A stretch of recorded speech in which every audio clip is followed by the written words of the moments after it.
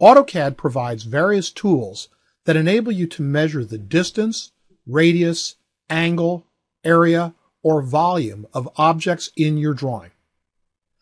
There may be times when you're working on a drawing, one you created or perhaps a drawing that you received from someone else, when you need to verify a distance, radius, angle, area, or volume to verify that the geometry in the drawing was created accurately.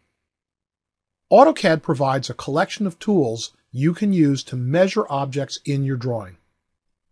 You'll find these measure tools in the Utilities panel of the Home ribbon. When you click on the arrow on the Measure tool, the tool expands to show you the 5 measurement tools. You can then choose the type of measurement you want to perform by clicking on the appropriate button. Notice that if I click on the Radius tool, it becomes the default measurement option. Whichever tool I choose floats up to the top, becoming the default option the next time I use the measurement tools. Before using any of these measurement tools, it's important that you understand how several of AutoCAD's other drawing aids can affect the accuracy of measurements. When using any of the measurement tools, whether measuring distance, radius, angle, area, or volume, you need to make sure that you use Object Snap to snap to the geometry that you're measuring.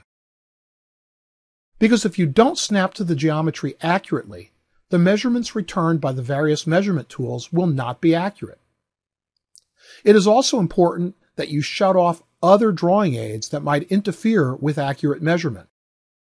Make sure that you turn off Snap Mode, Object Snap Tracking, and Polar Tracking, because these drawing aids, although helpful when creating geometry, could cause the cursor to snap to the wrong points, resulting in inaccurate measurements. So when using any of the measurement tools, you want to make sure that those drawing aids are turned off.